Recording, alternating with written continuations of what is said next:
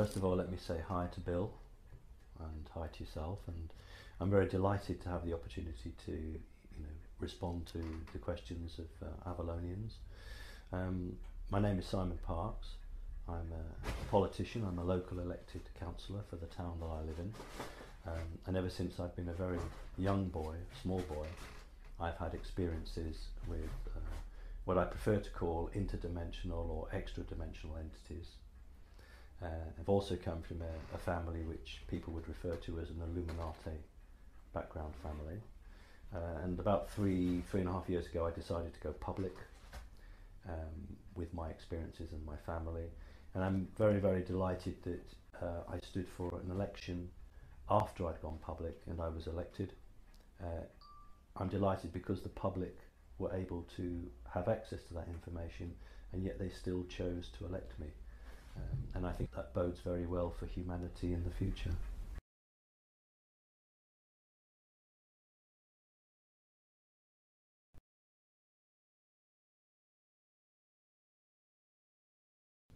That's a very, very hard question.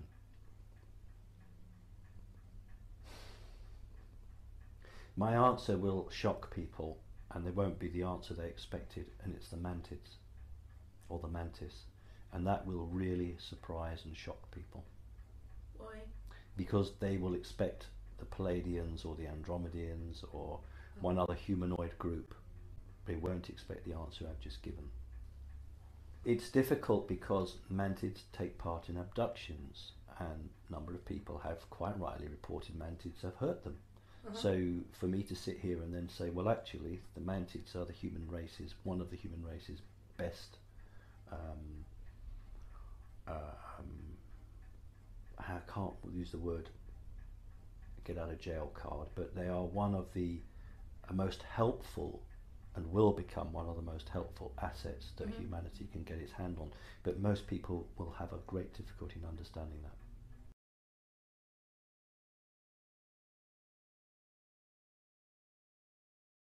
I think also that they are humanoid, and so people can connect with a creature that has a humanoid form, and a creature that's not humanoid, people will have a problem with trust, even people who are beginning to become awake.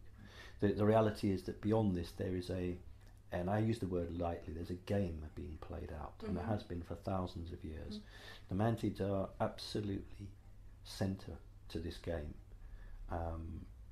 and people don't actually realise that although the mantids are in agreement with the reptiles and have for many thousands of years, but the mantids have their own plan at the end of it.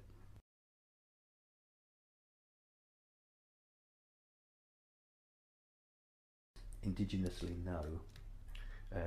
Transplanted, yes. So for instance, the Adam and Eve base is on the moon, or is it the Eve base on Mars? I forget now. But of the bases that are currently existent on the moon and Mars, there is life there. But that isn't life that was already there, that's life that's arrived there. Previous existence have long since gone. The other gaseous planets have life, but not advanced life in this form, no. I don't accept hollow Earth. What I do accept is caverns in the Earth where facilities can be placed, small cities can be built, but the concept of a hollow Earth, in terms of a hollowed out Earth, no. But certainly if we're talking about considerable size facilities, then I would accept that, but not a hollow Earth, no. So by considerable size cities, do you mean something like the size of London?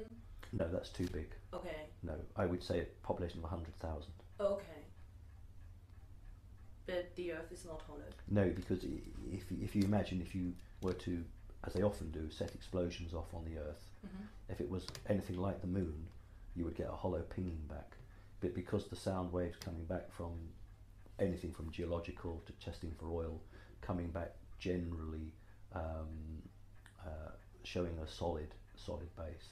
However, there is one part, and we were talking about Antarctica, which isn't hollow in the true sense of the word hollow Earth, but there are large cavernous areas there where cities have been in the past and some are active now.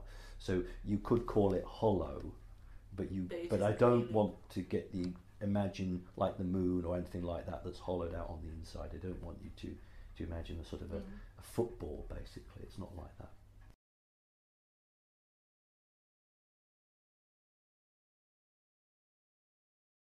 A reptilian mentality is one of arrogance, power, self-assuredness, absolute belief in the right to dominate others through any force that's necessary, without love, absolutely addicted to ritual and ceremony. A mantid is not a creature that exists to control in terms of physical force, but exists to be a referee or an arbiter between different universes, different groups. So the mantid's role is one of, in a football match, being a referee. But it only works if both sides agree that that referee can have the power to decide who is right and who is wrong. To prevent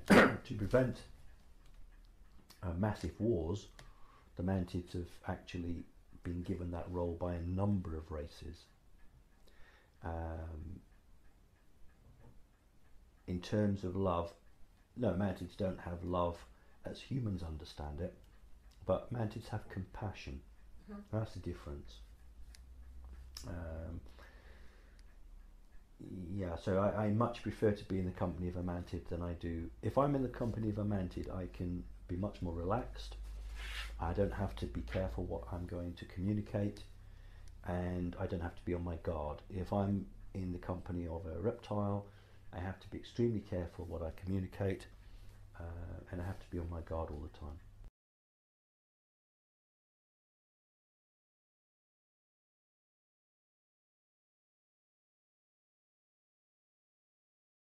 If you could imagine a new oil field found somewhere off the coast of America, and America has the boats to go and get the oil, but it doesn't have the drilling technology, so it goes to the Germans, and the Germans provide the drilling rig, but they don't have, actually it should be the optics, shouldn't it? The Germans should provide the optics, and the British supply this, that and the other.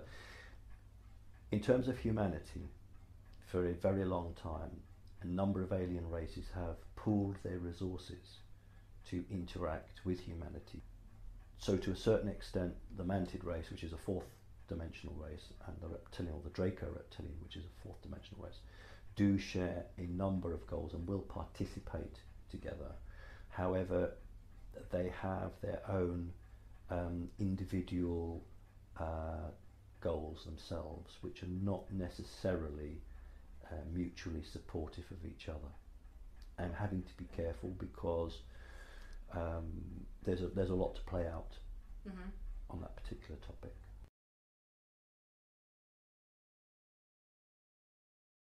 Those are not valued. Human aliens value things like that in music. They don't value that. They do value being at peace with themselves, and that might be by playing a resonance of sound, which they then feel very comfortable with. They don't pursue sports. Their pursuit is, when I say knowledge, I don't mean knowledge in the human sense, but knowledge of other races and how those races can interact with each other. That's their pursuit.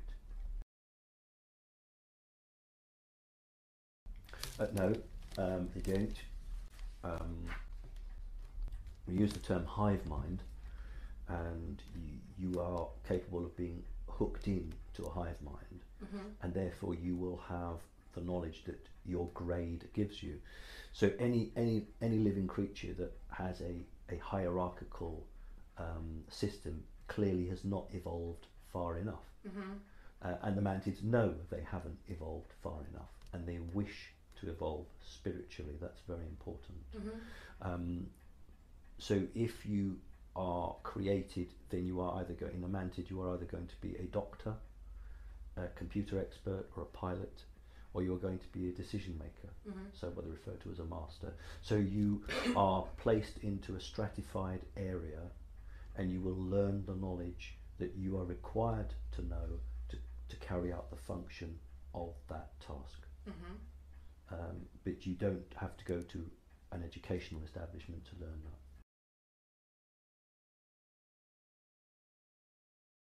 that. They don't breathe oxygen.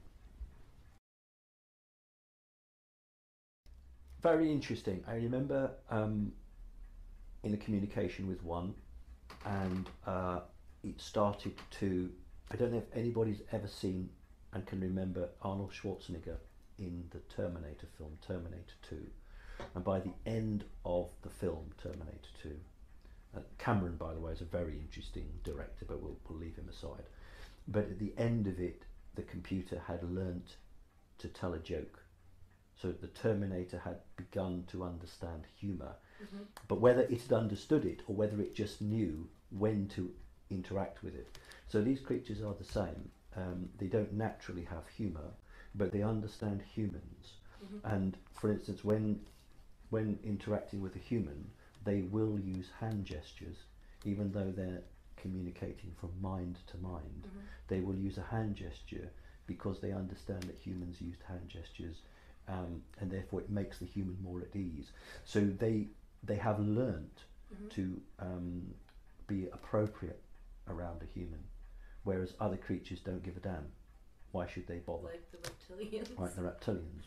But Samantids do not have a sense of humour, but they will mirror or reflect back Mm-hmm. a person's personality in an attempt to gain some form of acceptance.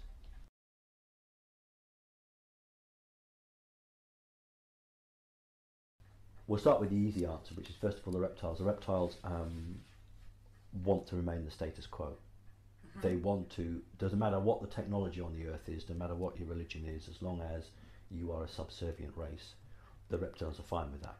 So they don't care if you can do this and do that. As long as they have ultimate control over you, they don't care. You can be seen to be evolving or developing, Mm-hmm. as long as you don't throw them off. So that is their goal. There are a key number of human groups who have decided that it is time to end that dominance. Mm-hmm. But they can't do it by force on the planet. But they have used force from space. So physical force has been used, Mm-hmm. And will continue to be used. And the key outcome will be, see, people don't understand this. I'm probably very pedantic, but I refer to Earth humans and humans. Mm-hmm. Because if you are an Earth human, that means you have an Earth human soul. So you have a human body, Mm-hmm. but you have a human soul. That is a soul that's been recycled on Earth for ages. Mm-hmm. But you could have a human body, but have an alien human soul.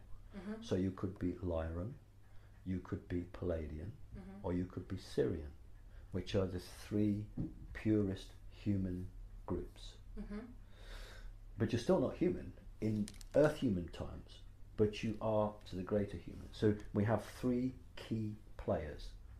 Lyran, which Mm-hmm. is the purest of the human group, and then you've got the group that split to Cyrus, and then you've got the Palladians. The Palladians actually are human, are incredibly warlike, and people don't understand this. They think the Palladians are actually incredibly warlike.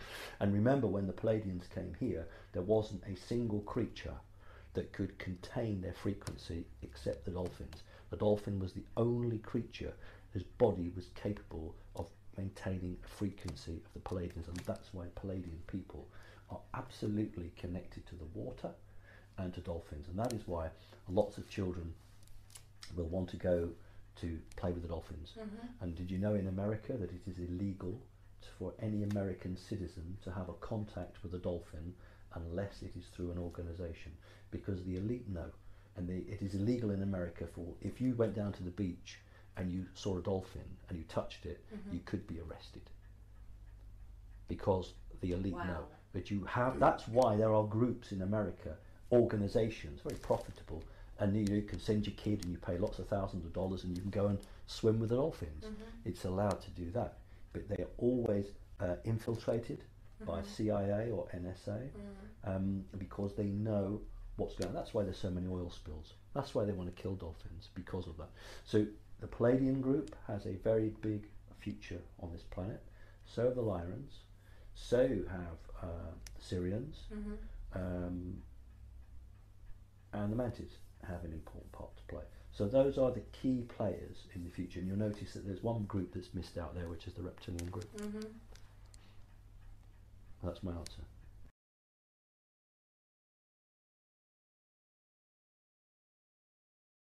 With any group, you will find splinter groups going off, allying, forming. I certainly don't use Americanisms. I certainly don't buy the idea of large numbers of Palladians forming any sort of alliance with other reptilian groups simply because they've been at war with them for too long. And they are totally opposed to the values. Each of their own values are totally different. No, I don't accept that. I do accept the fact that there may be hybridization, where there are Palladian type creatures who have been hybridized with reptilians, and perhaps themselves they don't know which side of the fence they're on. That is possible. That is much more likely if people are reporting seeing these beings. I would suggest that that's what they're seeing.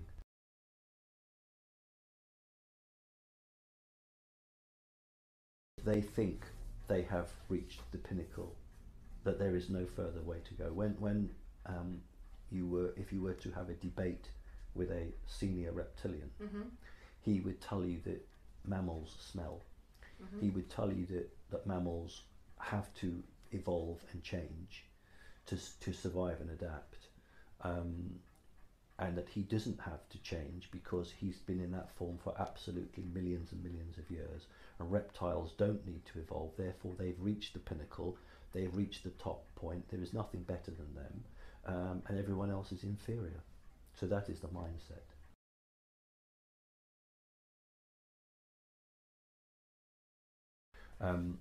That's not true. Okay. They have been largely contained. In other words, a number of bases that they were existent on have been taken out. There are still a number of bases where there are just a few hundred left in the earth now, just a few hundred. They are still there, but they are not, they're not putting their head up above the parapet, shall we say. They're not receiving any reinforcements. That's very important. They can, and they are, because if they weren't, we would have thrown off the bonds and we would be charging headlong towards freedom. They're still very much pulling the strings and influencing us directly.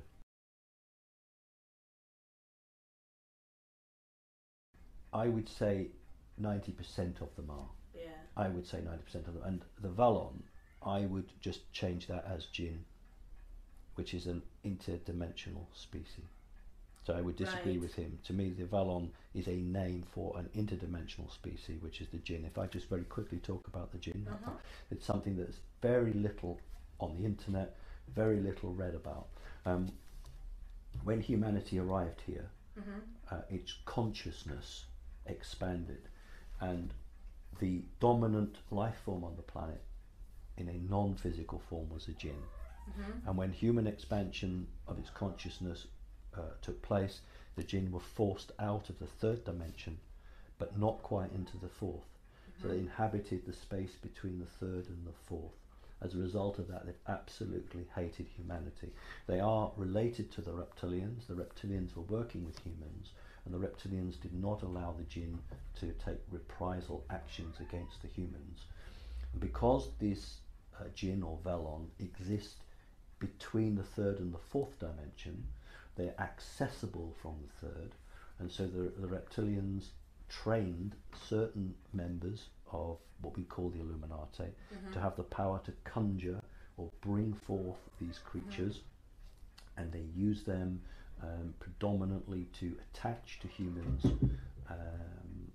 humans that they are very interested in, and so this is part of the magic that they can pull through. In the Western world, we really think of elves, fairies, goblins, and jinn. We don't understand it, but in the Eastern world, the Quran not only talks about them, but how to get rid of them. Right. And if we think about the stories we have of Aladdin and the lamp, and the word genie is just simply jinn, but unfortunately in the West we're forgetting our learning. Yes, Okay. very much so. Very much so.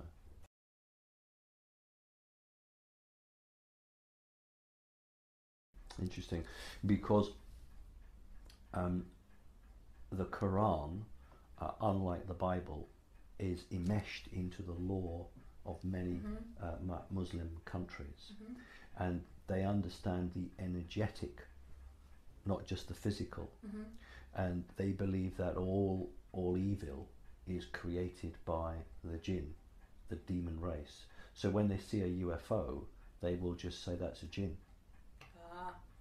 So it is the human perception of that is a jinn.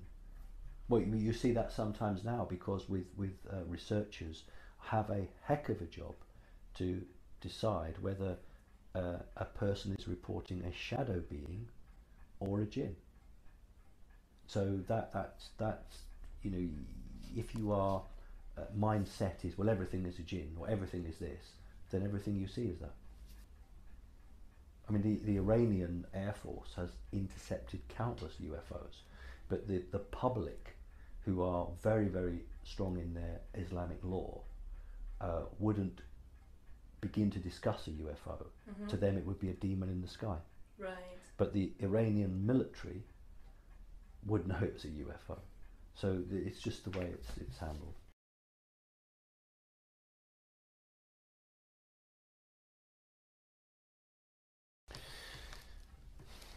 I know when David Icke started talking about this, he lost an awful lot of people, because that was the point that a lot of people lost it and couldn't cope with it. And very, very difficult for someone to come to terms with. I personally have seen people change, and it seems perfectly normal to me. I think when I did my television documentary, I did mention that I was in a car with a young woman, and we were both taken. But what I didn't mention, because the documentary wasn't to be trusted, people I weren't to be trusted, but I can talk to Avalonians. When we returned back in the car, there was a great deal of missing time, and at that moment I didn't remember what had happened. It did take me a few hours to get back.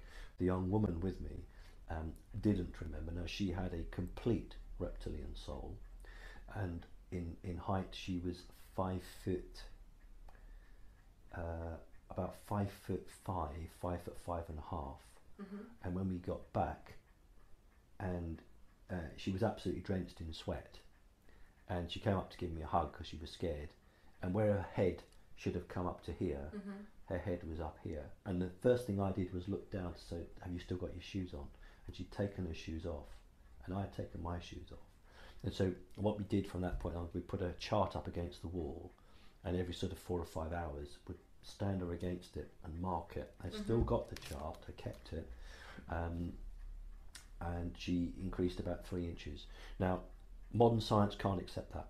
Modern science could not and would not accept it. The reality is that she had genetics in there in her body, and her body was attempting to return to its normal size, which would have been, God knows, 8, 9, 10 feet, something like that. But in a human body, you restrain, you can't do that. But it had enough genetics in it to allow that to change. And I personally witnessed over a 1 week period 2 spikes where she put on 2.5 inches and then went back down to normal, and then again, which meant 2 abductions, 2 takes in a 1 week period. And she was the one that said to me quite clearly, she's seen her brother's back completely morph into scales. I fully accept it, and I have no problem with it. It's exactly what I would expect, because Yeah. how can you dominate a a population unless you look like them?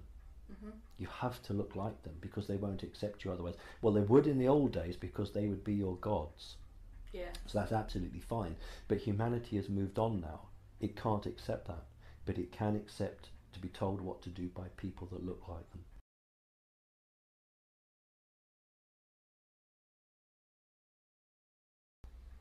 Well, it's far, by far humans. Actually, they're not off world. They're on world.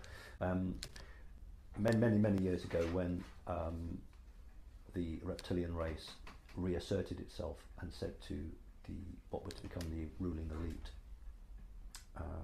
"We'll do a deal with you. This is the magic that we'll give you, and this is the power we'll give you. But in return for that, this Right. is what we want." They sort of led the agenda, and it's the last 10-15 years the human elite have begun to split from their so-called overlords, and this is what's led to a lot of infighting. I would put my hand on my heart and say to you, it's Draco reptilians, but it's majoritively now a satanic group of the Illuminati, who are hell bent on holding the planet in a way that gives them absolute superior power.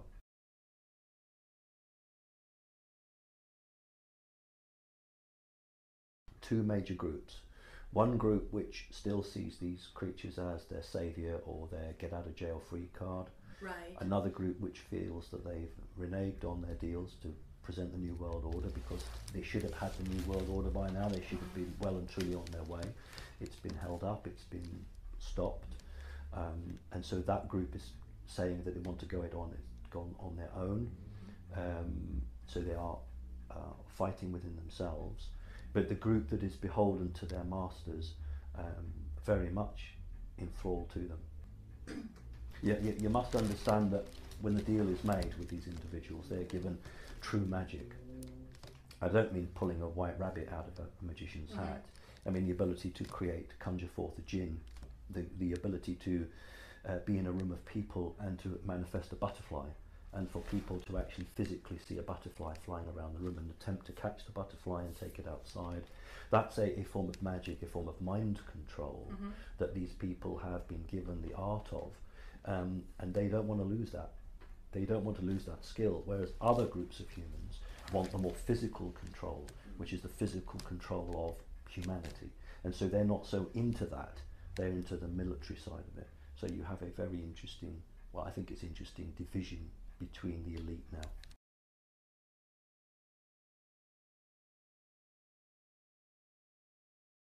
Well, both, because the ships are interdimensional. The ships will go from excuse me, the fourth dimension and arrive in the third and solidify into the third. Although a lot of the energetic bodies, the majority of those creatures will remain in an energetic form, in a protected environment, and only some will come through, but they require a huge amount of energy to maintain their physical form. And those creatures would have arrived by ship when they created their base here. They created a safe haven for themselves under the ground, where it was like their own home that was built. It was on a very impoverished scale, but it meant they didn't have to go back for regular topping up, for want of a better word. So they had their own world. The reason they chose to be underground was because the humans had moved on and wouldn't accept them in their true form. Therefore they had to remain underground, but they had to connect with the elite governments of the world, so that they controlled through proxies, basically, which is what several people in government are.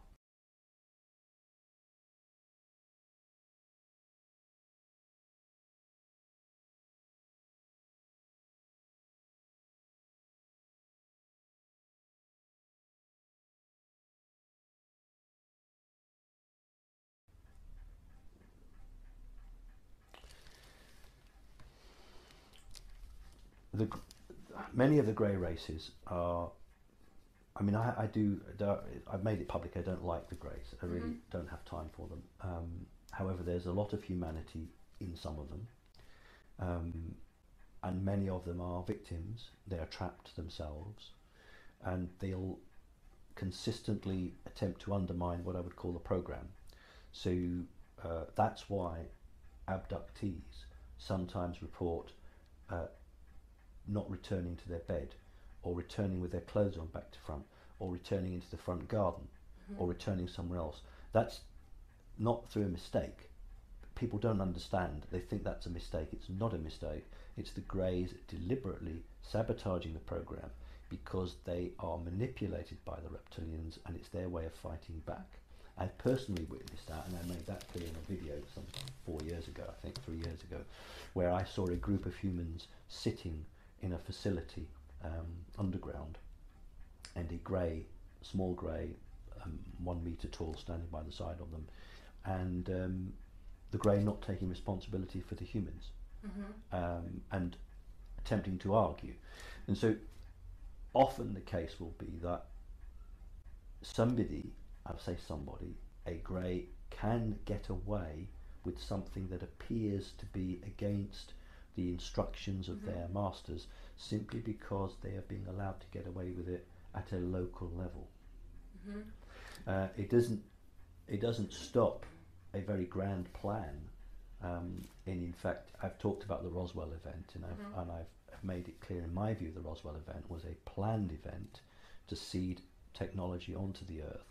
You see, the thing is that technically no alien race may give a present to a inferior race. And when I say inferior, I don't mean spiritually, I mean technologically. So if you go back to Earth history, the white man would arrive on some foreign island, and he would give a load of glass beads to the native chief, and the native chief would give him half of his village. That's not allowed. Right. So in order to offer those presents, you have to create a situation where in law you can say, well, I didn't give it to them, it crashed, and they took it, and they did with it what they would. So to me, for those who know their history, Roswell was a real event, and it was a Trojan horse. And I'll just finish off and explain why it's a Trojan horse. Prior to Roswell, if I'm an off-worlder and I want to know what's going on, I've got two possibilities. I can either get into your mind, or I physically have to have an agent break into the FBI or the CIA, go through old-fashioned filing cabinets, just like you do in the old spy days, and get those hard copies. As soon as we became digitalized, they can sit thousands of miles off the Earth and just access that information. So it has, yes, it's advanced humanity, but it has advanced their information gathering tenfold.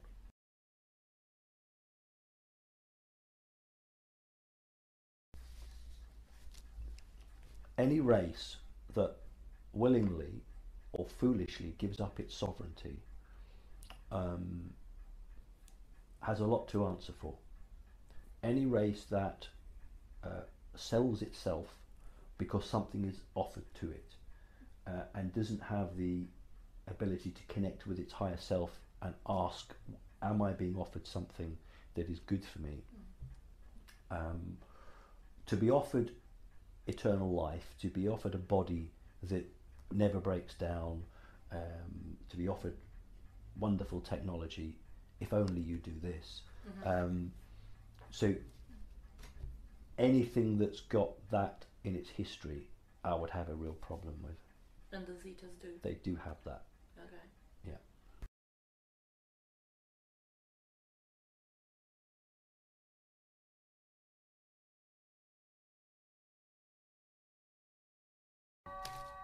Well, first of all, let me say that I have the highest regard, he's passed on now, but for Zachariah Stitchin.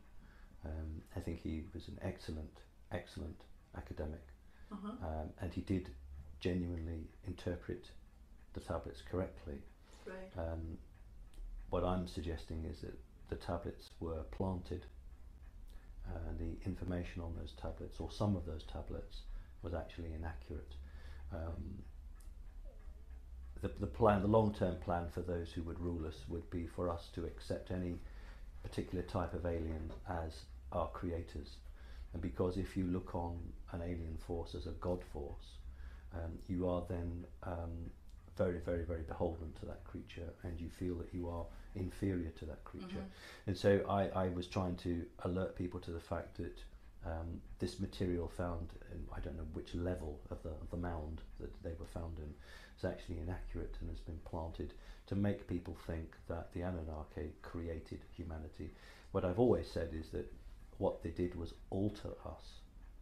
Humanity was already existent upon the earth, but it was altered.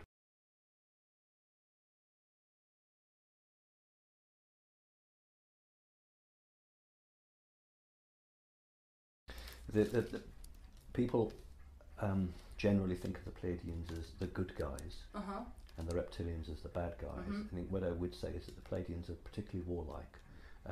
They are far more benevolent to humanity. Pleiadians dislike the fact that humans have been manipulated, that humans don't have the full information at their fingertips to make the choice.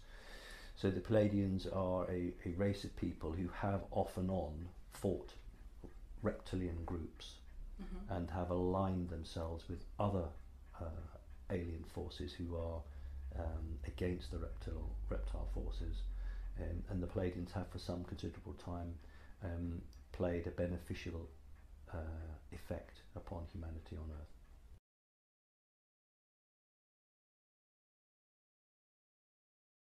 Taking out the evolutionary side of it, because obviously people in a hot country have the pigmentation of the skin black. In terms of genetics and alien mixing, the sad thing is that racism springs from the reptilians. That's exactly like so many things done, being territorial, wanting wars, being greedy, arrogant. That all comes from values that the reptilians have given humanity. And white was always seen as the superior colour. So the Lord Reptile was white. All the ruling elite reptilians, and that particular group, the Draco group, are white, almost albino because they have red eyes. So therefore white became the ruling colour, and in ceremonies the non-white reptiles will wear white sashes across their bodies. Sometimes they are just one sash, sometimes there's a cross sash.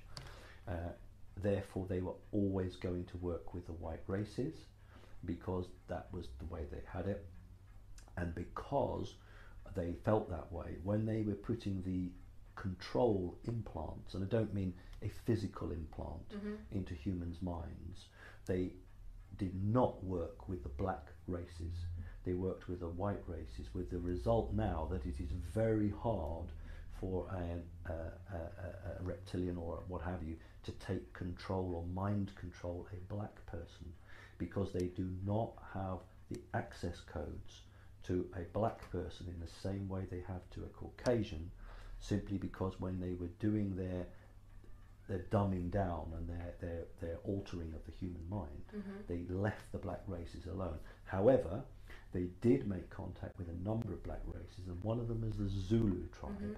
They met with the Zulu tribe and imparted the warlike strength to them, and that is why the Zulus were absolutely unbeatable for their own time, and that's why they gave the whites such a hard battle, because they had the values given to them from their chiefs who had been in contact.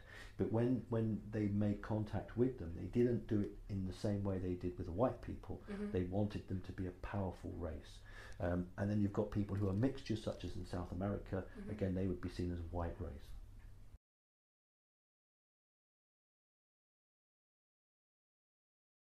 I'm very concerned with any organisations that almost create a guru or a godlike stance. I would counsel people to totally ignore anything coming from that particular mouthpiece.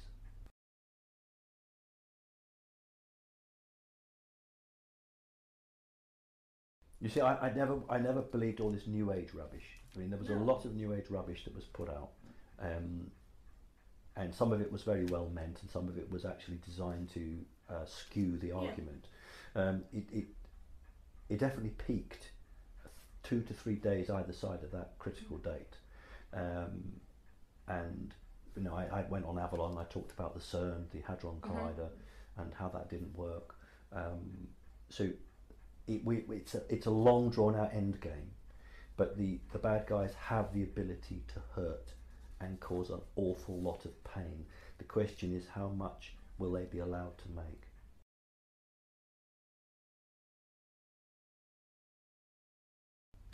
An attempt by the Americans to form a one world government, the attempt by the Americans to have martial law, the attempt to try to either chip people or massively kill people. It's got to be played out very quickly. I also expect, if that doesn't work directly, a false alien invasion or a false epidemic. So I think all the big things have got to be played, because 2016 is the final chance they have. They'll get no more resources coming through, and if they're on this earth, they're trapped on this earth. They have to create their life for themselves. So between now and 2016, I'm surprised Obama hasn't done more.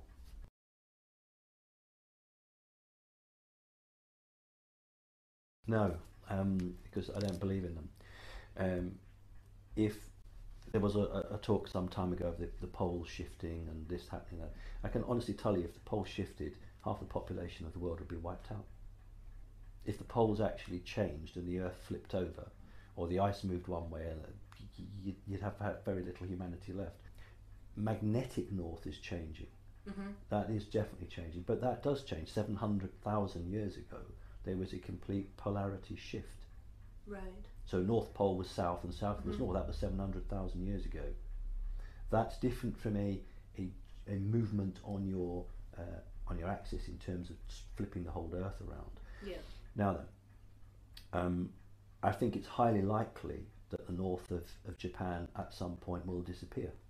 Highly likely that the north of Japan will just disappear under the water. So there will be some very, very severe consequences for the people of Japan and any of the islands around. I don't rule out local changes, but I don't envisage a massive collapse of humanity in terms of that, no. Simply because the aliens who have such an investment in humanity wouldn't allow it to happen.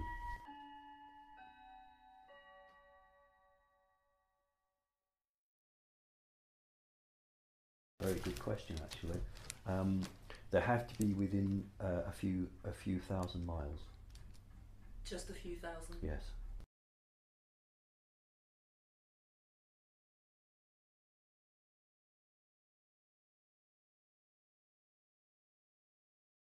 You really have got to believe that you can make change. You also have to practice. Some people go into deep breathing, some people do meditation, other people just don't seem to need to do any of that. They can just do it. Depends on where you are in the developmental process. If you know something is wrong, you have to wish and think and believe, not just I want something better, but I will make it better. This is going to happen. I am going to make this happen, and you're going to make it happen out of love and for the right reasons. And if you believe in that strong enough, and others across the planet are joining you in that, you can effect change. And Avalon would be an ideal place to start with, then, wouldn't it? Yes, it would.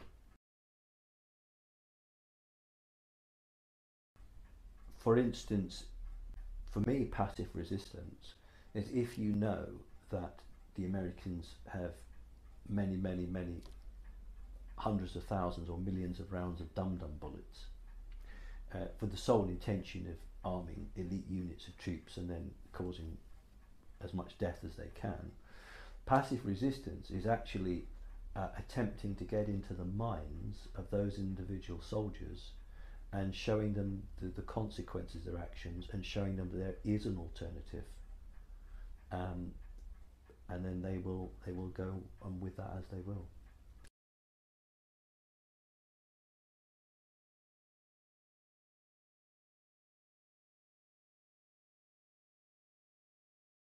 I've always made it clear everywhere that I don't say that people need to create violence to prevent this. And a lot of people cannot understand that, because even people who are awake, they live in a physical world and they don't understand the full importance of the ability to change a physical situation by your own mental thought, your own mental processes linked into your soul. What is happening and will continue to happen is the American military will thwart the attempts being made to basically detonate a nuclear bomb or to bring some form of agreement around. So key elements, and that's why we saw Obama get rid of 3 of his top generals very recently, because they refused to detonate a nuclear bomb, or to at least move a nuclear bomb. But that's not the first time that's happened. Then there's over a year ago the situation with Clinton, not Mr. Clinton, but Hillary Clinton, which I spoke on Avalon about, and I think that every individual person has to be aware of what is happening, and people don't understand that the consciousness level of an individual, when matched with many thousands of individuals, can actually change reality. Oh yeah, absolutely. And I keep saying to people, you don't have to get a gun and barricade yourself in, because that's what a lot of these questions are about. What do I have to do?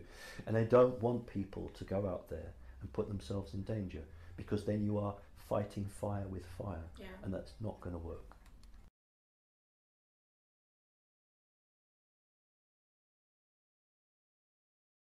When humanity was first kicked off, very few people remembered who they were.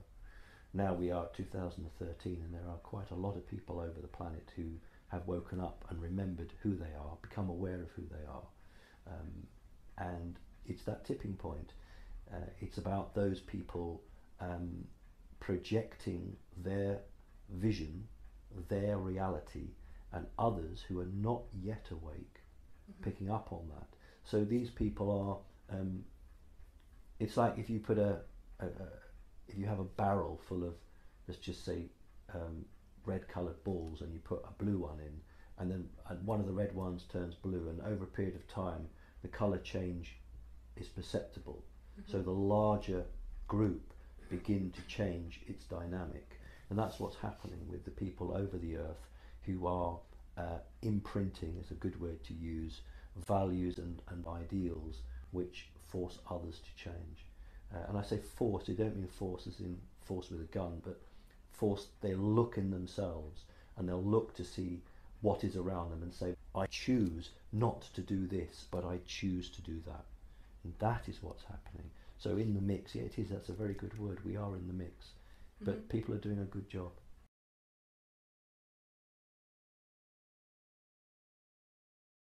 There are a number of councils, and what's happened in the last perhaps 7-8 years would be a group of off-worlders who for many thousands of years has not taken any interest in humanity, and then did. And they formed a council, a group of humanoid beings who felt that it wasn't fair to ask humans on Earth to make a decision when they weren't free and they didn't have all the facts to their fingertips. However, because they can't physically intervene on Earth, they had to intervene in other ways. A lot of the UFOs that are shot down in wars up there now between different groups. That's the physical side that people sometimes film. You get genuine ones on YouTube from time to time. But energetically, the best way to raise the awareness is to get your agents down into the planet. But if you're truly loving that rate, you don't order people to do it. No. You just say, if you want to help, step forward.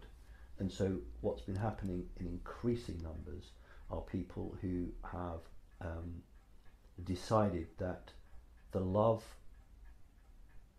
for the good is the greater number. In other words, they are giving up their own individual life to take a body which doesn't really suit them, But the problem is, of course, that when they come in, most of them don't remember why they're here, what they're supposed to do. So the question is, do they wake up?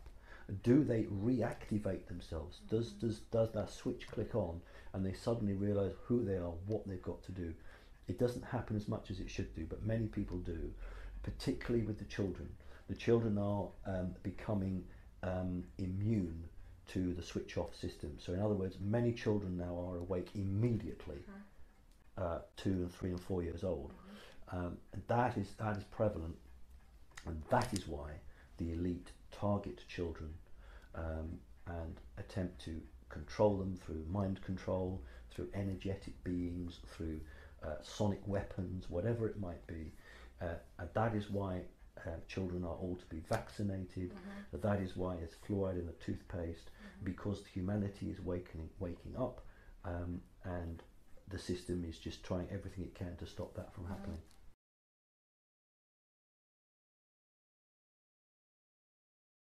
Well, they originally did, because if everything goes to plan, we will end up 5th, 6th, 7th, 8th dimension. So these creatures that are on the 5th, 6th, 7th dimension originally did inhabit physical worlds. It depends on their choice. If you are an energetic being, you still have a body, but your body is an energetic body, but it is somewhat denser than what's inside you. It has to be for the inside to retain in there.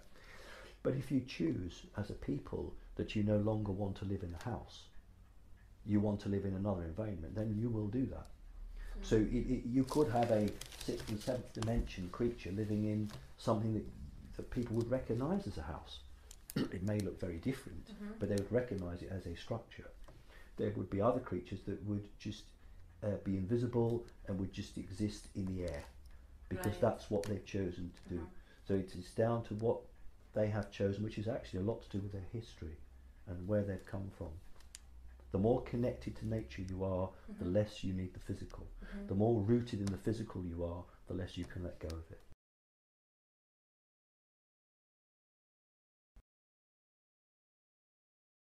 Yes. The reality to let go. Yes. For humans to let go of what they've only known since they were children, to what they've only been told, to let go of putting their trust in others, putting their trust in the physical world, and to trust themselves, and to find others that they can actually trust as well, and connect with those people, and just believe in good, can change timelines, can change reality. Absolutely. And that's what it's always been about here. It's about enough people getting off their backsides, as we say in Britain, and evolving and changing and grasping the opportunities. We got enough. We needed 3 million people, only 3 million on the whole of the earth, to actually become awake, and that happened. We got 3 million and something. So it's not stoppable now. The whole point is it's going to happen, but the question is, how rough will that ride be? How rough is that ride going to be? And that is the real issue.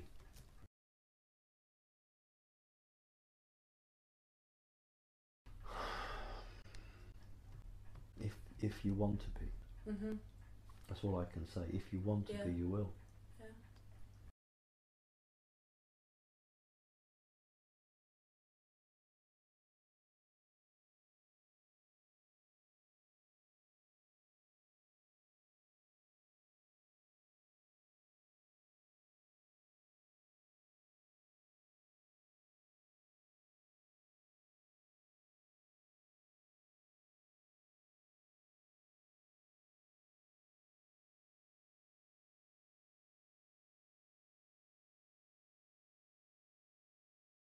I don't understand a word of that, because the evolution of humanity, the next real evolution, isn't the smaller transistor or a better motor car. The evolution is spiritually in the mind. It is true that every tree and every rock has an imprint of its history, and it has the Earth's imprint, and you can access those codes, and you can do that. But I don't understand. I don't want you to repeat the question, but I don't understand the concept of machines, and that part of me sounds, no, to me, the evolution that humanity must make is one that technology is hand in glove with spiritual advancement. Absolutely. No, this human machine civilization I do not does not understand that. resonate. No, I don't Absolutely. understand. I just don't understand it.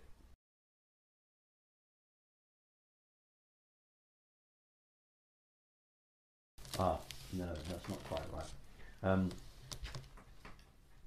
Not in Christianity. In the Garden of Eden,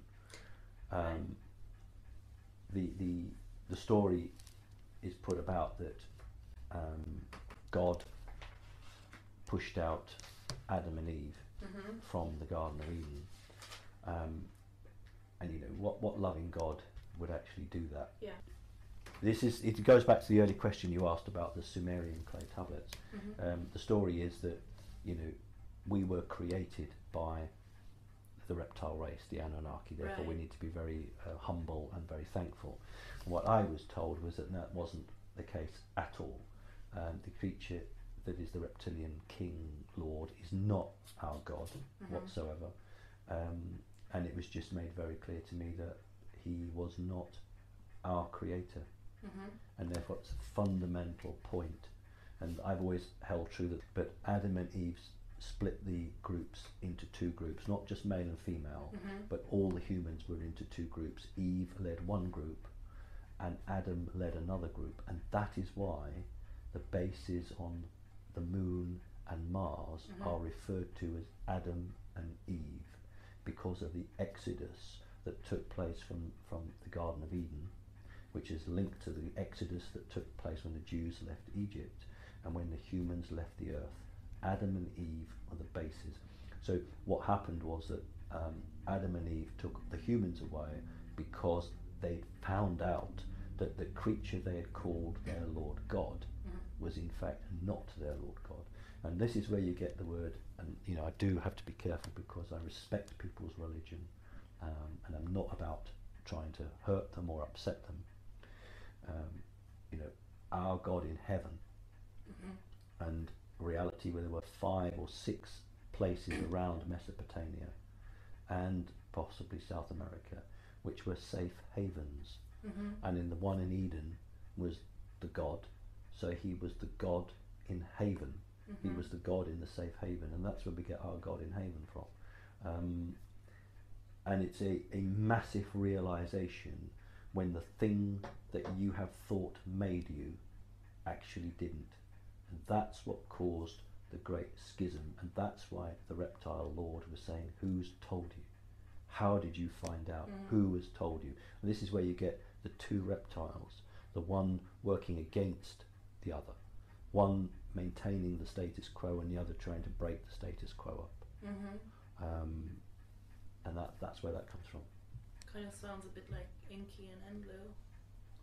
I haven't had those names, but I know there was one father and 2 sons. Yes. But I don't ever recall the names.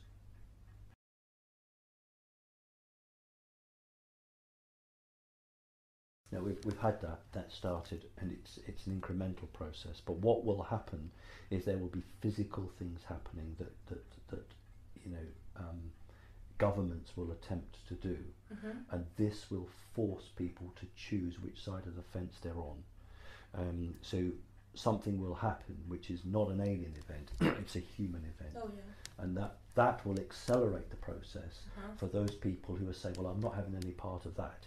That seems wrong. And then they'll go and do their own research, and then they'll start to change. So that will be what the energetic change, but it is not the true energetic change that started on the 21st of December. Have you also found that there are almost like energy surges? Yeah, well, if some of the star, the sun, is an important part in the regulation of the frequency, and I know, you know, we have to be careful because there's a lot of new age nonsense portrayed around this, but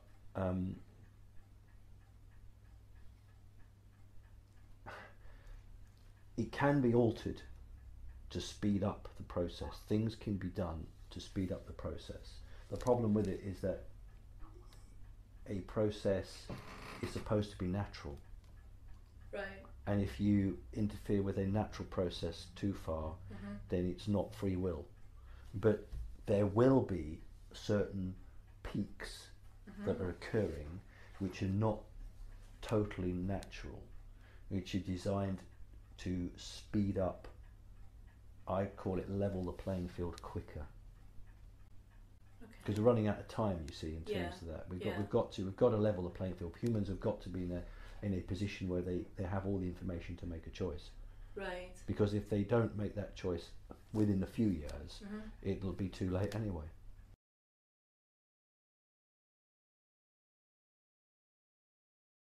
They will become sterile. They won't be able to give birth. They won't be able to create children. That's what will happen. Because they will be so out of tune with the planet. Yes. The planet will actually reject them, and they will no longer be connected to the planet. And the planet will therefore say, well, you're on my back. You're not part of me. And these people won't be able to have children. That's what will happen. So before that, there will be what you're describing, which is the psychological breakdown, where they will just simply go mad because they cannot make those changes, because they're just not designed to make those changes. But in order to remove it, just like any good program, they will become sterile. So that through a natural process, no one's going to be put against a wall and shot. Right. Through a natural process of evolution, they will just die out, reliving the new species that can survive and adapt and change.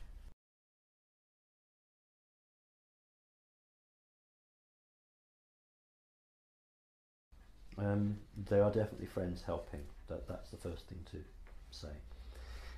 The CERN device could create a huge amount of energy, which the design was to effect that wave of energy which you have already mentioned that was coming down, and to fracture it in such a way as it would hold up or slow down the process of ascension for humanity. I'd been on Avalon, and I can't remember who it was now, who had found a Mayan or an Aztec guy whose name I can't pronounce correctly, but something like Akhtar, who was banging on about the CERN generator, and somebody on Avalon had said, Simon, have you seen this? Because this guy is saying what you've said. And I thought, my goodness, this is amazing. And he was what we would call the backstop. He was going out all around South America, where the hidden pyramids under the jungles or buried under the earth, and planting sacred objects. And what he said that he'd been told was that the CERN device was going to come on, darling. The CERN device was going to have very negative impact on South America in particular, but would hold up humans' ascension. Now, he didn't know it, and I didn't know it, and that's why it's very important that one left hand doesn't know what the right hand's doing. But he was the backstop. If the CERN device had worked, everything would have fallen on him. But as it happened, the CERN device did not work. Therefore, we didn't have to face that issue. We didn't require him, but what he did was right. What they'll do, they'll say they're looking for boson-Higgs particles, they're looking for dark energy. They'll blind people with science and give them references to something that NASA has put out on the internet at some point in the past. That there are many institutes who are funded to look for these particles.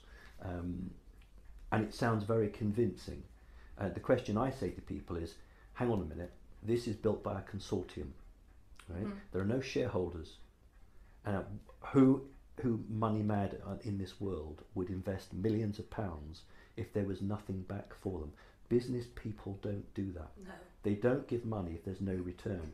So they're not going to give millions of pounds for something to find a boson-Higgs particle, which some chap's going to get a Nobel Award for, but they're not going to get any hard cash. And the reality was that the United States of America put pressure on all of its allies to raid their black budgets to pay for the CERN device. So it's run by America. It didn't work. It didn't work when they needed it to work, which is good. But have they given up on it? No, they haven't. After the terrible earthquake for Japan, which brought Japan to its knees, people don't realise that Japan was a net exporter prior to the terrible disaster and is now a net importer. That's how they've been turned upside down. And they have accepted the fact that the next collider will be built in Japan. It's not going to be, the question was whether to build a linear collider or a circular collider, because they'll do different things.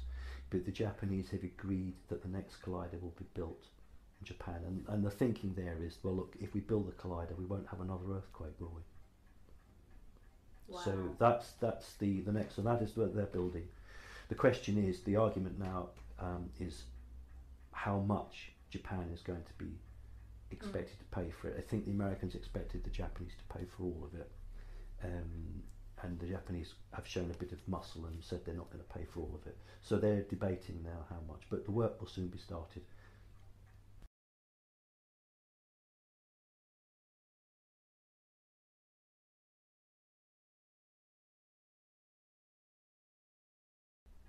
Yes.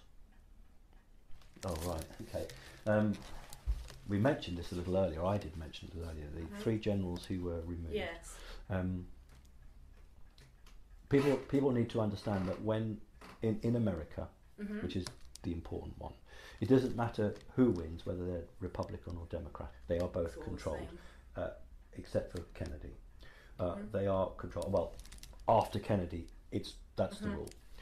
In Britain it's somewhat different. Individuals can actually raise to power that are not the backer of so perhaps talk about that later.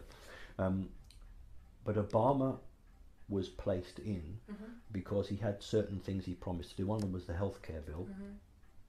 He promised to get that through, and he won the second election. And the sad thing was that when he came to office, everyone said he is going to be the one who will announce UFOs. Well, they were partly right, because what they picked up on was that he was so involved with that side of it that he was going to have the agenda, but it wasn't the agenda of disclosure, it was the agenda of forcing things through at a way that had never happened since the days of Bush. So can you just go back to the film? I don't want to go off target too much. What was the gist of it? Because I could go on for ages on that, and I don't want to. Many people are infected direct assistance. Yeah. So, right. In the last 30 years, there's probably been about 5 or 6 attempts to do something really, really horrendous. If you go back a few years to Israel, the Israeli Prime Minister ordered an attack without anyone else's knowledge on Iran, and he had a chief of staff, the Air Force General and the Infantry General all refused a direct order from a legally elected Prime Minister to attack Iran. The 3 refused because they said it would cause a world war.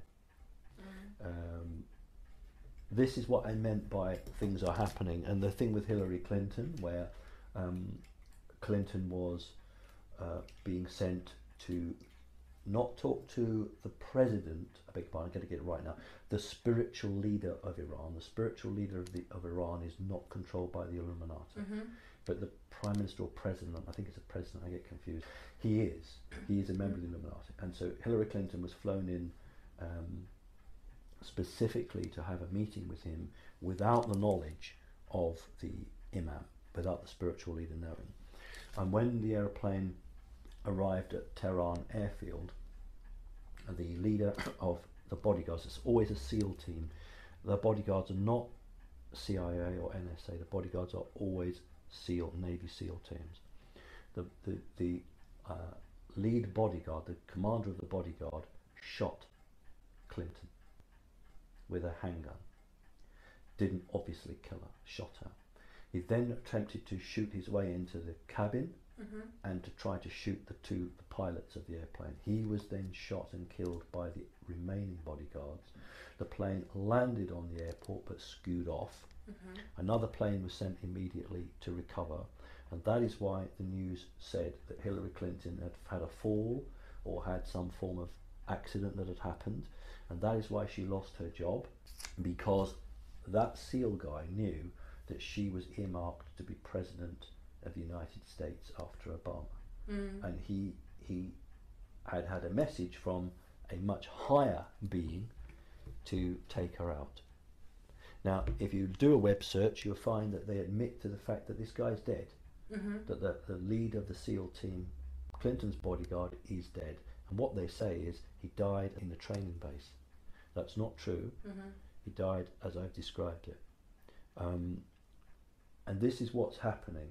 So the elite are actually fighting now amongst themselves, but they're also fighting against humans who are in positions of responsibility, but are making a choice to not accept the environment they're in, and they're making a free will choice. In this case, this guy decided to shoot and kill, but he didn't kill her. But this is what's happening, and this is what obviously doesn't make it to the news. So I'm not saying that a fifth dimensional or sixth dimensional person said you will kill this person, but what they've said is, do you realize that this person is earmarked for this, and if this goes ahead, this is the likely outcome. Then that human has to make a choice what he or she is going to do about it. So that's what happens.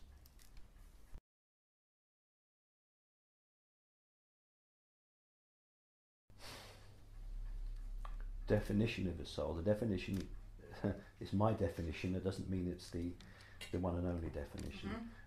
That, to me, that is really what you are. I use the term soul because that seems to be the one in the Bible. It seems to be the one that's closest to what I would think that people would understand. That is really you. You inhabit a physical body, and it is the soul that is you. Souls can be not owned, but they can be imprisoned and captured. But they can't be owned, but they can be constrained.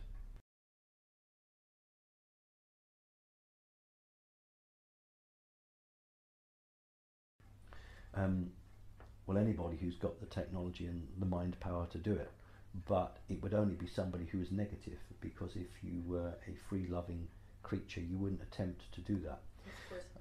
So the soul only leaves the body when the body is incapable of maintaining that soul any longer.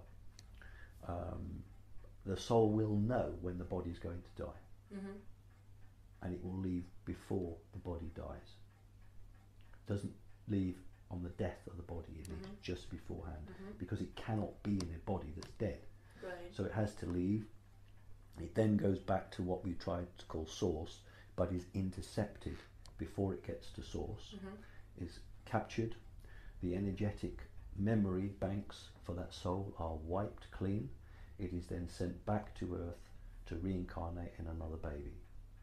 That baby then grows up, and 9 times out of 10 has no memory of its past life. So what happens when this breaks down? We look at Edison, Thomas Edison, people who invent electricity. They didn't invent electricity, they rediscovered electricity. They reconnect with their past lives, and they suddenly, through that reconnection, they start to do experiments. They don't know why they do them. They're doing their experience, they're interested in science, and they suddenly find they've created electricity. But that soul in that body, probably maybe 2,000 years ago, was a scientist working for a pharaoh and electroplating stuff and work with electricity. So it doesn't always work. I give a good example. When I was 15 years old, I used to babysit John Lennon's father, Freddie Lennon. He was known as Alfred Lennon, but to his friends was Freddie Lennon. And because of my Illuminati background, I was asked to babysit Freddie Lennon's 2 children. Freddie Lennon remarried. He was 54 and she was 19. Oh my goodness. But that's what happens in Illuminati grouping. Although Freddie didn't, he came from a very, very poor background, but was brought into the system much later on because of his son John. The point I'm making is that John Lennon had a son. John Lennon could play the piano at 5. John Lennon's son could play the piano at 5. Freddie Lennon, through a different woman, the mother's name was Pamela, had a boy, and that boy at the age of 5 could play the piano. So how is it then that these individuals are all happening. And what modern science says is, oh, it's genetics. It isn't genetics. Is that line, that family, were clearly involved in music. And so when those spirits have come through, they've remembered. You know, I don't care, gifted children playing piano at 3 and 4 years old, that doesn't happen physically. Something happens. And so this is the cap. So if a soul is captured, this is a prison planet. This is a prison planet, and we're here simply to supply the reptiles with energy, and that's what it's all about. And that's what we've got to break. This is something that a lot of people were quite rightly spending a lot of time on. We talked about the white light, and humans are conditioned through their life here to always look towards the light. Hollywood will show films of people having near-death experiences, and suddenly at the light at the end of the tunnel, we say that word, don't we? Light at the end of the tunnel. They walk towards the light, and hey ho. And in fact, I think one very good thing might be, I can't remember, Russell Crowe played in a Gladiator film, I think, and he had a near-death experience, and it was very bright white light. So don't, if you see bright white light, it's a mousetrap. That's why it's there. What you must do is turn yourself away from it in exactly the opposite direction and travel in that. And again, you will find the white light come towards you. Again, that trap will come there, and you must turn away from it, and you must just say in your mind, I seek to return to where I'm from. I seek the source. And you will keep doing it, and you will either be successful or you won't. It's as simple as that. But if you return to source, the interesting thing is that you will reconnect, and you will remember everything that has occurred. And this is what needs to happen. Everybody needs to reconnect, because all the mistakes that mankind has made will be removed like that, because we'll say, we don't want to do that again. And you imagine, say, a cure for cancer. Right. You think if you take a genuine scientist who really wants to find a cure for cancer, and she's working on that, and then she dies, her soul is wiped clean. She's got to start all over again. But if that didn't happen, she goes back to source, she comes back in another body, all the learning that she did, she adds to. So over a period of 30, 40, 50 years, that can be re-put onto the next one. And that's when you get massive advances in technology and massive in science, because people, it's that memory is not lost. But we're continually being wiped clean.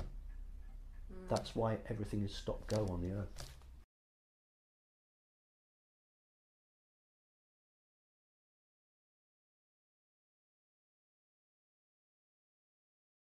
I'm not saying it's the case with all near-death experiences, but if I want to keep a lie alive, then I have to have people near death, bring them back to life, and then they preach about the white light, and they genuinely and honestly are telling you that they nearly died, and they saw heaven, or they saw angels, and they saw the bright light, and they came back.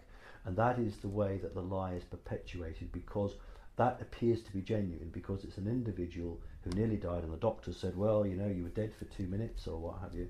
And I'm afraid that the experience they are getting is a fabricated experience. But they are genuine. Let me make that clear. They are recounting genuinely what they believe they experienced. So, you know, it's always difficult with these fields, because they are being honest about what they have experienced. Right. But they are there to unwittingly keep the story going. There are, to my knowledge, known cases where someone has genuinely died, but there's been interference from a higher level which has returned the soul back.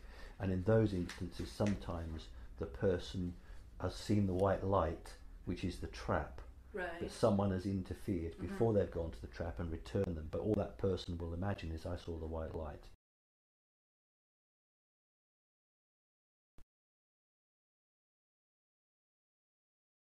Bill Ryan set it up with the goodness of heart.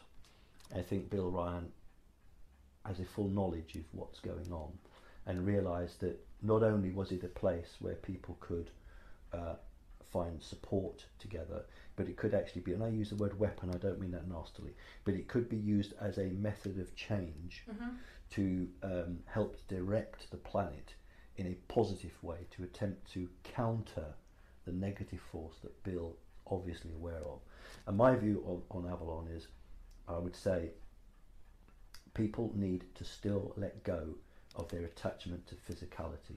People are still doing things like judging people and trying to balance people against known facts. And I just ask your soul, just ask yourself, you know, what should I do, or how should I do this? And that's all you've got to do. And you know, if someone is kind to you, then that's great. And you know, Avalon, I think, is a wonderful place to be. It's the best site of its kind anywhere in the world, but only because it has been supported and helped to be so. I mean, I haven't spoken to Bill, but I know Bill gets help. Oh yeah. Sweet. So that's my message: is it's great, and you must maintain its greatness. Bill, you around? Yeah, I'm here, thank you. Good. I heard you had some questions. Yeah, that's an understatement. I could probably talk with Simon for another several hours. Go on. Okay, alright. So, what I'd like to do is to say hello to everyone here who's listening, either Avalon members. When we say Avalon, of course, this is shorthand for the Project Avalon Forum. And I'd like to say hello to any Project Avalon Forum members who are listening, and also to anybody else out there, because I'm quite sure this is going to be hosted in a number of places on the internet. And I'd also like to say that I've been listening to this with very great interest, and there's certainly probably more good information in this interview conversation that's been taking place than you get in a very large number of interviews out there that are given a lot of prominence. And so I'd really like to thank Simon for that, because this is important, complicated stuff. And my entry point into all the jottings and notes and questions which I've got in front of me here is to talk about something that Simon mentioned. This is just a little quote of his which I wrote down. New Age nonsense. And in all the questions that Simon's received from many people in this interview and other interviews and conversations that he's had over a period of years, Simon, I would love to ask you, what is your view of the confusion and the disinformation and the misunderstandings and the mistaken beliefs that you must find yourself surrounded by and reflected back on you in terms of the questions that you're asking? How much of a problem is this, and how do you deal with this yourself? It is a problem, Bill, because so many of these people are true believers in what they've hooked onto.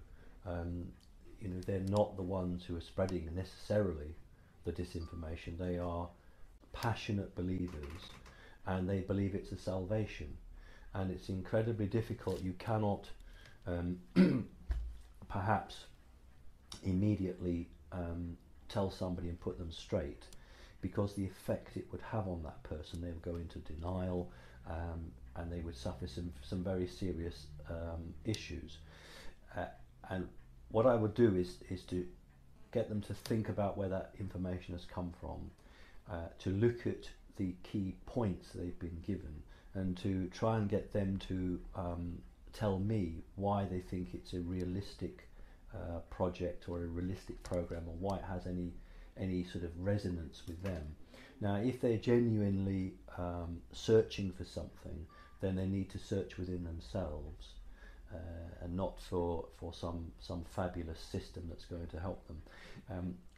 My own understanding is that it was something spread, if not by the CIA, somebody very similar to the CIA, in terms of attempting again to deflect people from looking into themselves or thinking about the reality.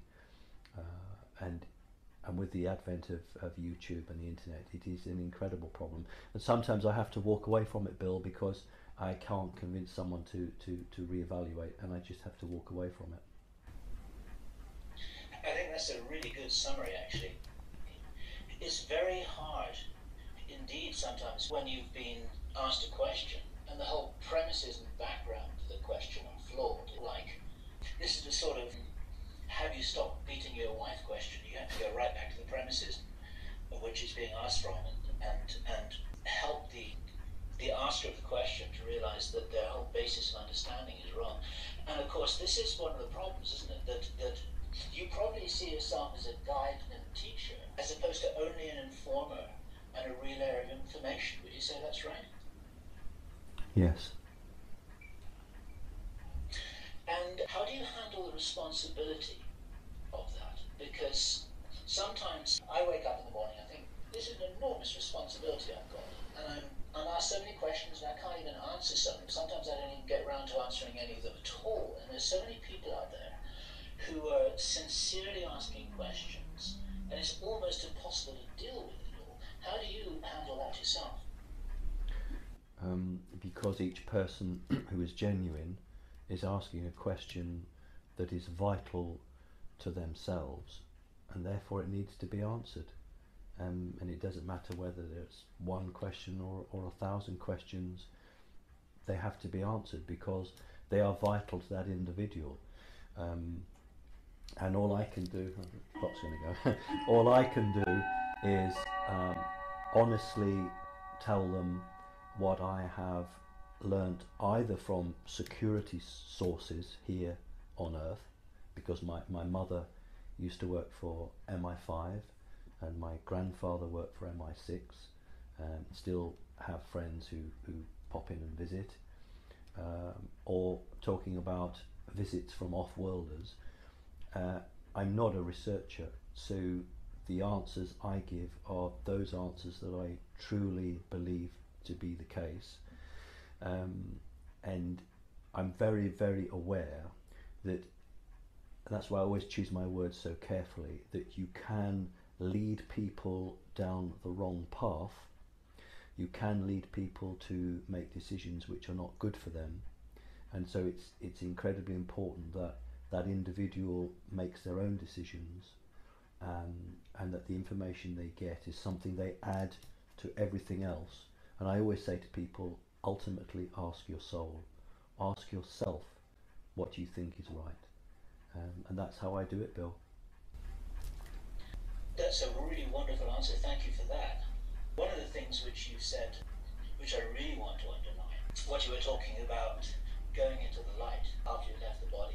There's so many tricks and traps and layers of deceit and layers of deception all over the universe. People say as above, so below, and I always say, well, as below, so above. You've got so many layers of deception and intrigues and agendas and different groups on this planet. Why would we not think it's exactly the same everywhere else as well? Yes.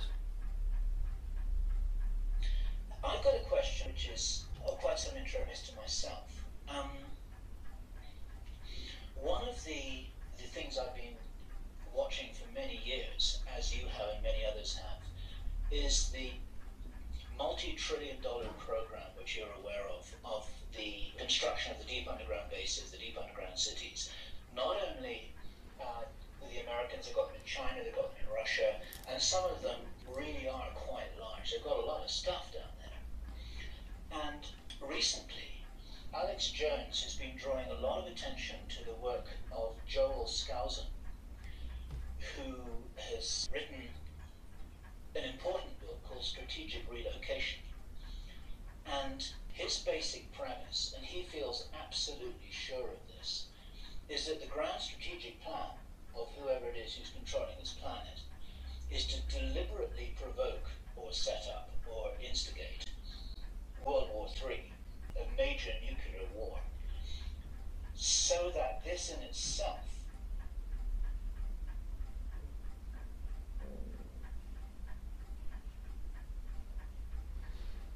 I think someone's just pulled a plug on Bill. Hello, Bill, can you hear? I think the NSA must have got angry, Bill. What was the last thing you heard me say, and then I'll continue? You mentioned strategic relocation and the different countries and Third World War, and then you cut off after Third World War. Okay, right. So what he strongly believes and has analysed, he's a very intelligent, well-informed man. What he suggests that the plan is for a major nuclear war, which would be deliberately provoked.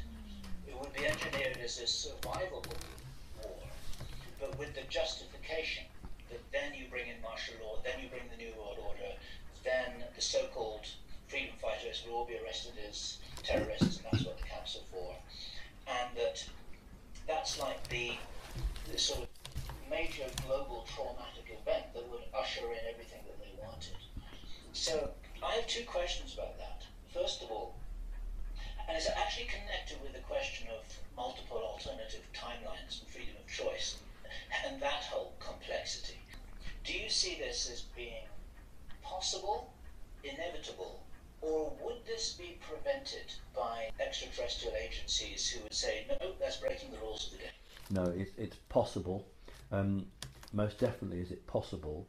The problem is that those people who are implementing the plan are themselves lied to, because their understanding is that after a limited nuclear war, they would then emerge to be the sole rulers of the remaining humans on the planet.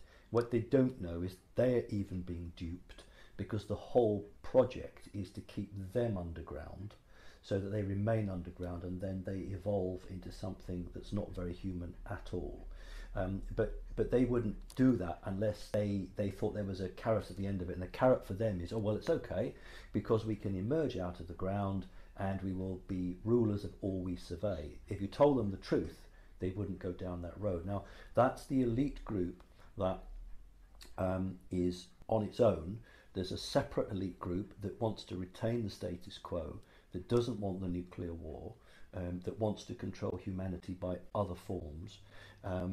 So that are the two groups, and I know what you're saying. I absolutely agree with that, Bill, because you know, even people who are very wealthy film stars are know they have their bunkers already built, and so it's not just people think about the Illuminati. It's just not the top notch. It's actually quite a sizable group of people who have booked a ticket, for want of a better word, but think they're just going to emerge into the sunlight and everything's going to be fine.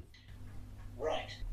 But you're still saying that the outcome of this game, so to speak, is not yet certain, that there are possibilities that could go in every which way about all this. Yes, because Bill, if outside interference was to so actively change that outcome, then really we'd have lost total free will.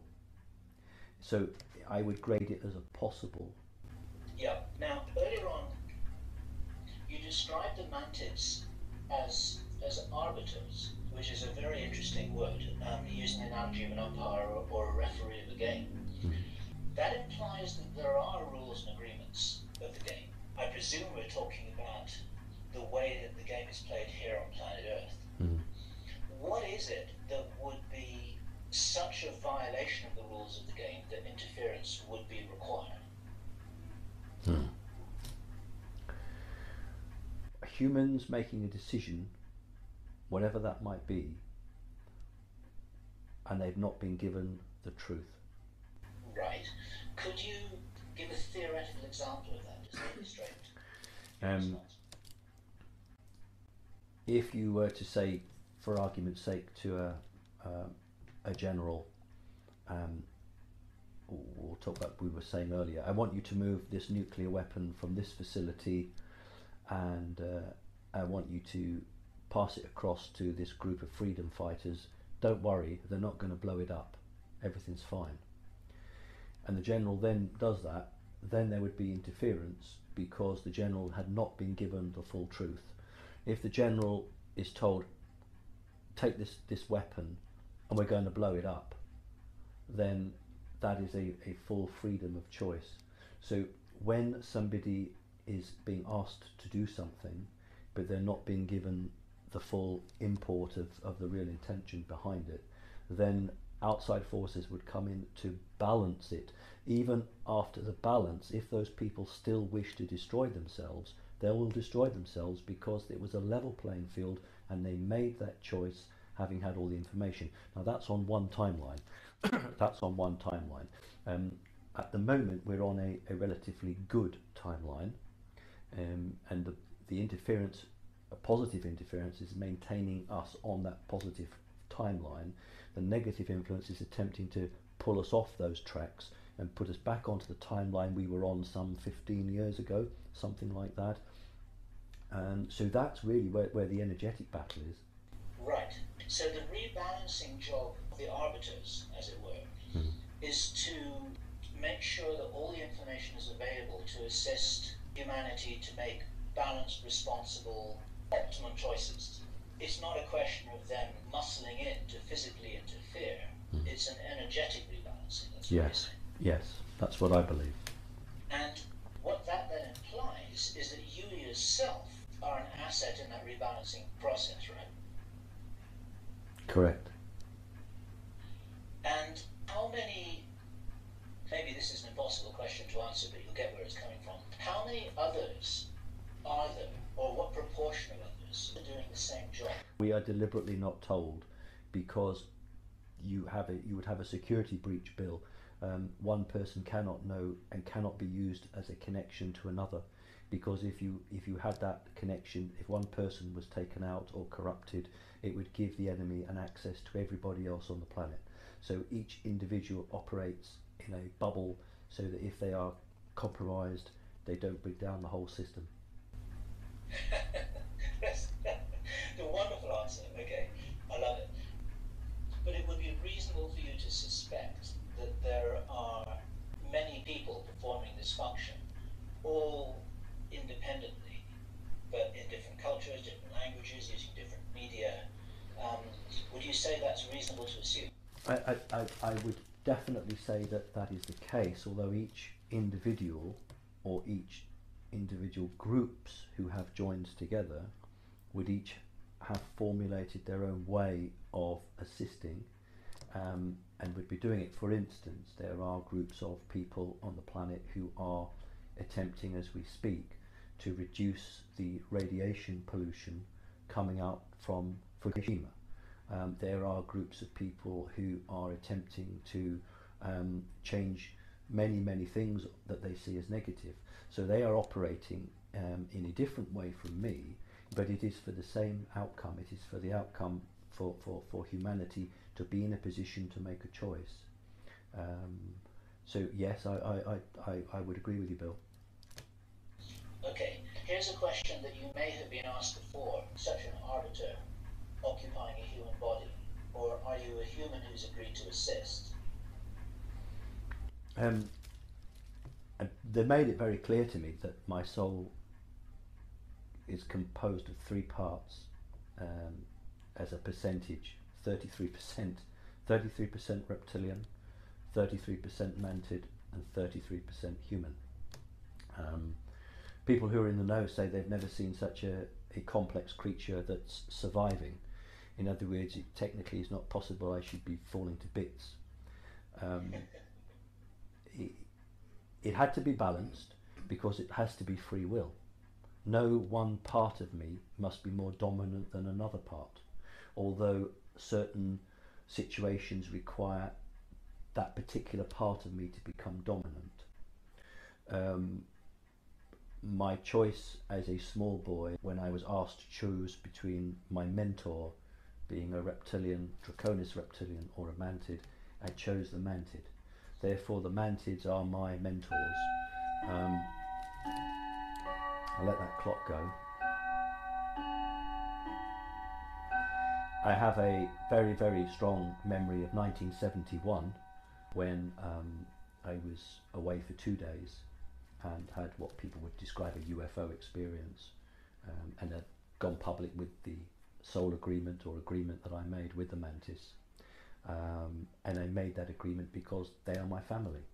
So the soul the 33% that resides in my body at some point resided in a mantis body a very long time ago, and I am merely fulfilling a council-wide decision that was made a very long time ago, ready for when humans reached the point they reach now. And there, as you said, Bill, there are many, many people doing their own thing, and doing it for the good. Okay, going back to the reptilians then, does this imply that not all reptilians are actually operating to the same agenda? That to just describe all reptilians with one broad brush actually would be very unfair to everything and everyone that all the reptilians are. We're just talking about the actions of the different factions. Is that right, or do I have that wrong? It is right. I mean, my experience with what I would refer to, or researchers would refer to as the Draco reptilians. These are the most negative reptilians that interact on Earth. But I'm also aware of and have met what I call native reptilians. And there's one other group of reptilians from another star system. They are all on a sliding scale negative to humanity. But just as in humans, some rebel, I suppose that's the right word, against the teachings or against their culture and against their ritual and their ceremony, and set themselves up. It's much harder for them because they have a connected mind, and it tends to be small groups on outlying positions, but they then will attempt to connect with humans because they are from a background that doesn't see any harm in connecting with humans and interfering with humans. They will physically come in, if I can use that word, for the good, and do things that perhaps you might be surprised at, but ultimately their goal is not they care about the humans necessarily, but they are just at war with the larger group. So it's almost as if it's a way of getting back at the larger group. Got it. There's an experience which I had back a number of years ago when I met Barbara Lamb. Do you know Barbara Lamb? I don't know her, but I've seen her, I think, some YouTube clips, I think. Book, I think she wrote a book. She did, I believe. She's a very wonderful woman who's worked for many years as a counsellor and therapist for people who've had experiences and contacts that they find very hard to integrate. Okay. And I happened to bump into her at a conference, and I asked her whether she herself had had any interesting experiences or whether she was just a counsellor. And she told me the most extraordinary story of how she was in her bedroom alone, and a reptilian materialized physically in front of her in her bedroom, held her hand for a minute silently in front of her, and communicated with her that he had been bred specifically for the purpose of making contact with certain humans and letting them know that not all reptilians were hostile. And once she really got that, then then this creature just disappeared. And I was privileged to hear that information from her. And so that's been a reference point for me, basically to support what you're saying, that there are at least small groups of reptilians that are not hostile in the sense that we have been educated to believe that they all are. Yes. I think what I would say is that if the humans on planet Earth are freed, or they free themselves, then it's not very good for their reptilian overlords, because they will be thrown out. And I think a number of creatures in the know are deciding if they want to be on a lifeboat or not. Do they want to remain on the ship, or do they want to try and get away and try and change sides, if you like? Now, the major groups are not changing. They cannot change. They're so stuck in their ways. But other groups who perhaps observe what's happening on Earth from afar are making some very important choices as to where they want to be in terms of evolution, whether they want to remain in their position or whether they wish to use the opportunity that will exist when humans finally evolve, whether these other races want to get in on the back of that and to be carried forward. And as it stands at the moment, the reptilian group is excluded from piggybacking with the humans. Got it. Okay. But there are some signs of change and awakening in certain groups out there. Yes. Got it. Okay. Let me switch to a different topic that I think you touched on when you were answering another question from Corellia. And it's about the Old Testament God, as it were. About what the Old Testament God was really saying, representing, what he was trying to do, who he was. And somewhere in there, there's a question about who Jesus was, where he came from, and what is that real story, and why has that been so suppressed? And of course we know that so much has been altered and mistranslated and mythologized and so on and so forth, and we're left with this hodgepodge of documents that's all been kind of shoehorned together into the Bible. The days on earth when there was more than one ruler, alien ruler, and the planet was divided up into quadrants or sections that were ruled. Since that time, humanity has developed and has become more adult, and therefore the control has had to advance to keep pace with the development of humanity and to try to second judge it and be ahead of it.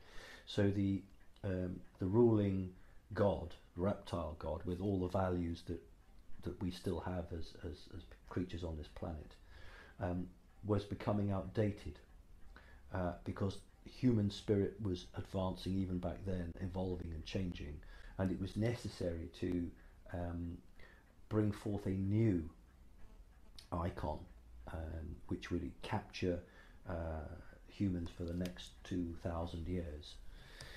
The difference was that when the creation of the idea or the value of Jesus, it was almost like a double bluff. It was almost like an enemy within, because the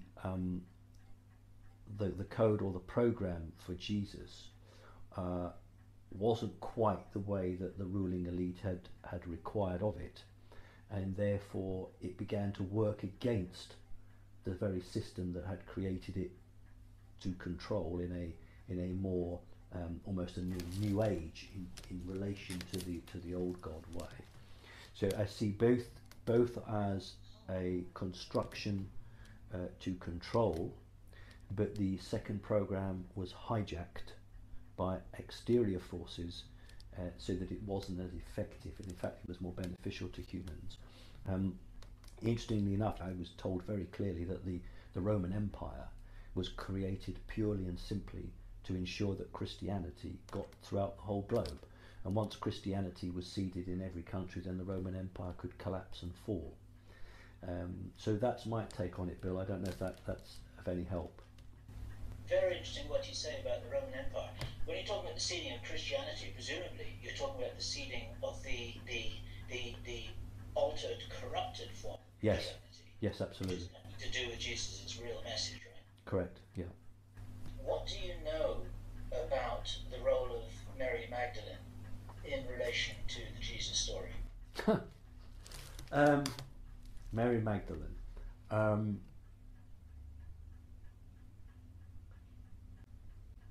Well, I can only tell you what I've been told, Bill, and that may not match with what you hear or think. Mary Magdalene was chosen to create a hybridized child, and that's all I know about her.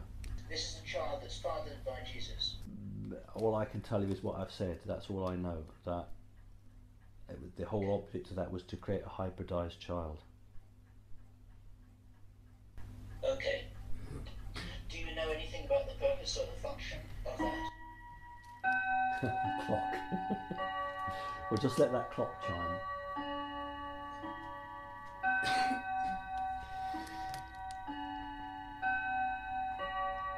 If you create a creature that is so in tune with the earth, it can, through its consciousness, alter the earth, and I don't mean the physical earth, if you create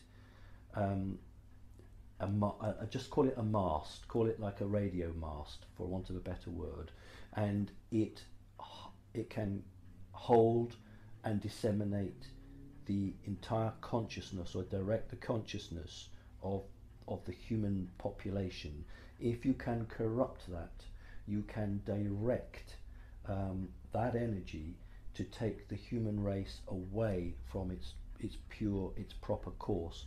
But in order to do that, you have to have something that is made of that material, that is made of that consciousness, and is accepted by that consciousness.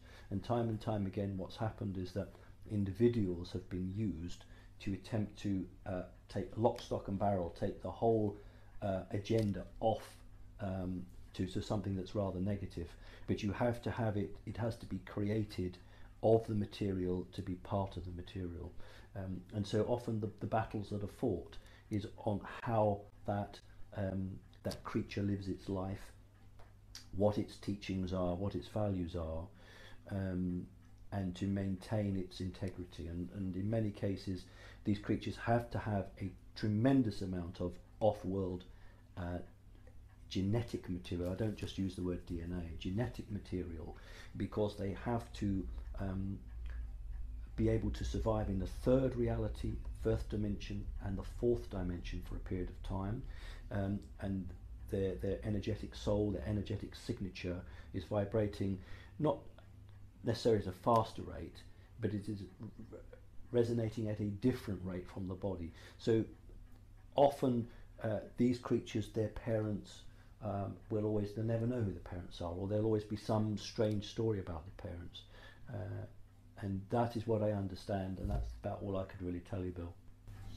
Okay. It sort of leads to what's going to be my last question, and that is that several times you've used the word ascension. And my own stance about that word is it's a really dangerous word to employ, because it means so many different things to different people, and it's been so muddied and abused and co-opted into a lot of what you call New Age nonsense.